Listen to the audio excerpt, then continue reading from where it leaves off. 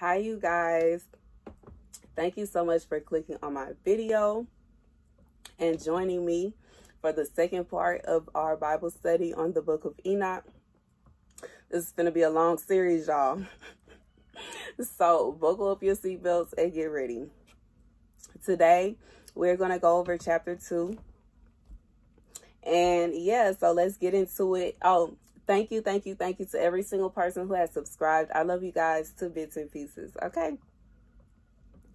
So, if you did not catch the first video, be sure to go back and watch that video first so you can go in order, girl.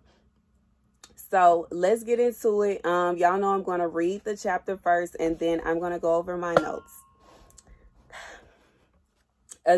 Observe ye everything that takes place in the heaven, how they do not change their orbits, and the luminaries which are in heaven, how they all rise and set in order, each in its season, and transgress not against their appointed order. Behold ye the earth, and give ye... Lord, I cast away whatever spirit is trying to just stumble me upon my words in Jesus' name. Amen. Behold ye earth, and give heed to the things which take place upon it from first to last, how steadfast they are, how none of the things upon earth change, but all the works of God appear to you. Behold, the summer and the winter, how the whole earth is filled with water, and clouds and dew and rain lie upon it. Okay, so that is the second chapter. And my notes say, everything in heaven has a place.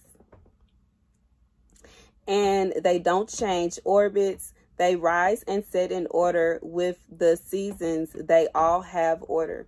And I feel like with this chapter, what Enoch is saying that everything has a time and a place. Everything has its own appointed order, okay? So when we look up at the stars, they are always shown in their order. As we know, our ancestors used to use the stars as a map. So if they can use the stars as a map shown in the story of Jesus when Jesus was born and the three kings followed the star directly to Jesus, the stars can be used as a map if you did not know. Everything in heaven has its order. It does exactly what it is supposed to do when it is supposed to do it. As the earth has its order, the seasons come in the way that they are supposed to. However, you know, we are in a time where things are changing.